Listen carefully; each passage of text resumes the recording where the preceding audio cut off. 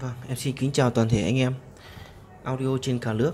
Hôm nay em xin giới thiệu đến toàn thể anh em một chiếc đầu MD của Denon DMD 1550. Con này là con đầu MD phiên bản thu nhỏ của con MD S10, con giải mã cao cấp hết số nhất của Denon. Con này chạy hai con chip PCM1702, chip giải mã 24 bit. Đây, có ký hiệu đấy, AL24 Processing này. Con này thiết kế mặt phay nhôm, xài mắt phổ thông 260, giải mã không cần đĩa mồi, 24 bit. Và bây giờ em sẽ quay góc cạnh cho các bác. Rất đẹp luôn. Mặt không có một vết xước, lông mèo hay lông chuột nào luôn nhé. Mặt phay nhôm vàng gold. Đấy, rất đẹp luôn.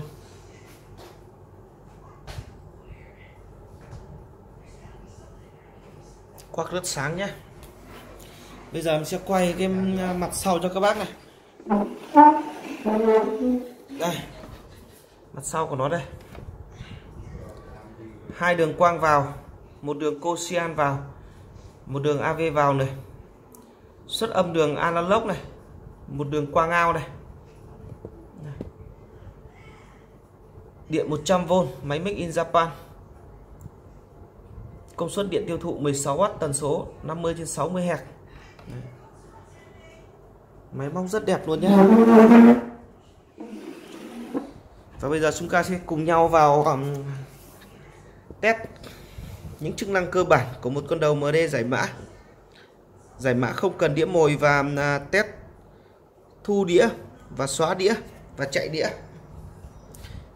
Thì như trên màn hình các bạn đang xem thì mặt quắc đang hiện là chữ loading, có nghĩa là không có đĩa bên trong. Thì khi giải mã của con Denon không có đĩa, các bác sẽ ấn Exit Monitor. Còn khi đút đĩa vào để ghi đĩa thì các bác phải ấn nút Rec và ấn Play. Đấy. Cái khác của tất cả các đầu MD Sony như vậy. Cái nút giải mã riêng, nút ghi, nút xóa, Play cái thứ riêng. Này.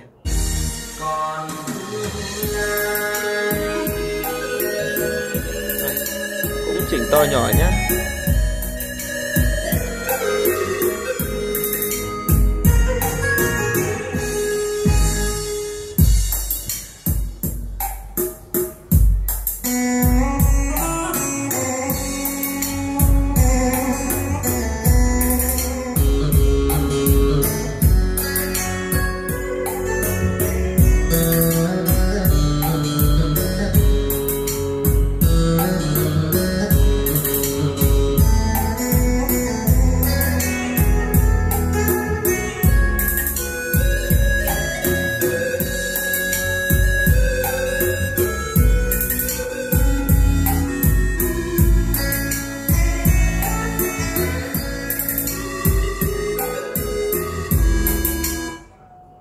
Rồi, bây giờ sẽ mở cái bài khác. Đàn nguyên.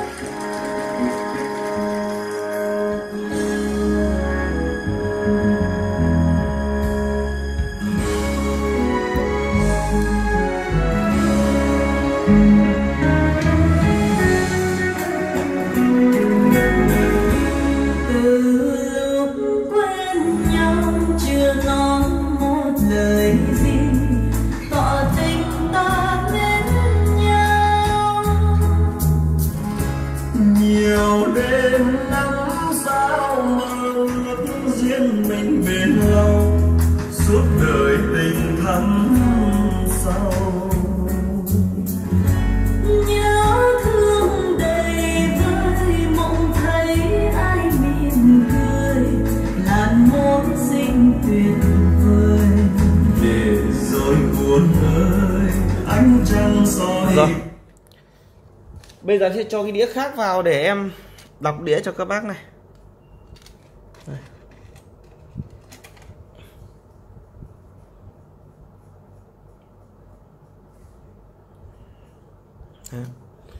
Em sẽ bấm play.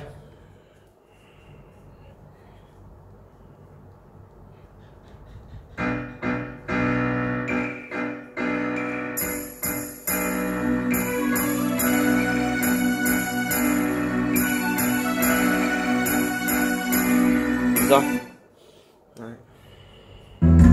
Nhưng nếu còn đẹp vì nhau, xin nhẹ đi vào sâu, cười thương tiếc nhiều đâu bấy nhiêu, nguyện chia tay đi nhé, để chốn nào chiều mưa gió rông, ta dần vui bên mộng.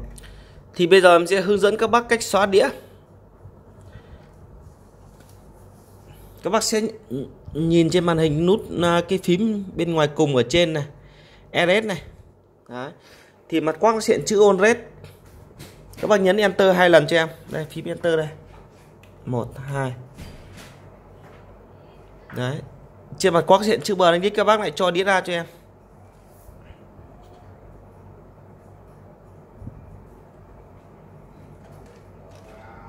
Rồi.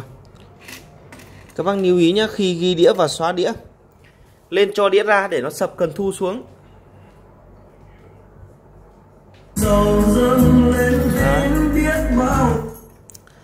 Tại sao khi em cho đĩa trắng vào thì nó lại giải mã luôn? Thì tất cả các thiết bị MD của Denon là như vậy. Khi các bác cho đĩa trắng vào, nó tự động nó nút rec, như không như Sony các bác phải ấn nút rec.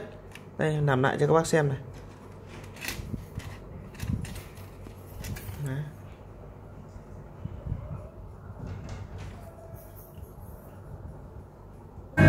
Giải mã luôn. Bấm play thôi. Hôm nay mình sẽ kết hoa xuôi ngược nẻo đường, gửi thư trao cho người yêu bài câu luyến thương. Hồn như nở hoa trong chờ hồi ấm, đắm say trong lòng chỉ thấy thiên hồng. Chiều tím không mây, đường cũ bước lần về, buồn nghe dây dứt tim.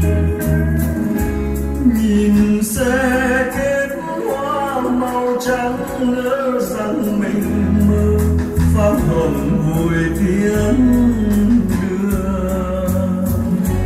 Lá thu chậm rơi từng lá nghe buồn buồn, đường bước ai tìm về. Vừa rộng vòng tay đón em nhưng nào thấy Rồi. sầu dâng lên tít. Các bác không ghi nữa, qua nút tốt cho em và cho đĩa ra để nó sập cần thu xuống để nó lưu cái đoạn nhạc vừa giờ vào đĩa. Rồi. Bây giờ em lại đút lại nhé.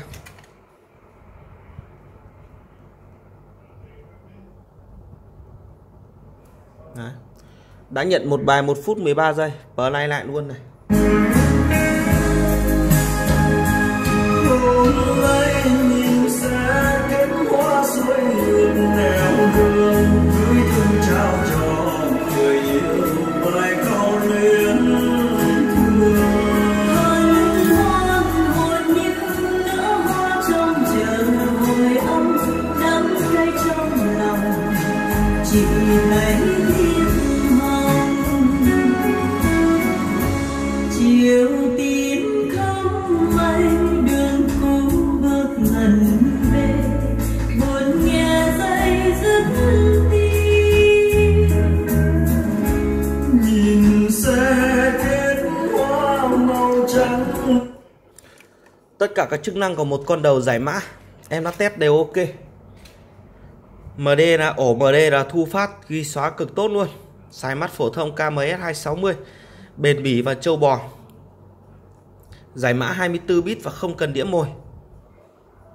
Bác nào có nhu cầu liên hệ đến em 0966723489. Xem hàng và test hàng tại thị trấn Phùng, huyện Đan Phượng, thành phố Hà Nội. Xin chào các bác và hẹn các bác ở những video sau. Em xin kính chào.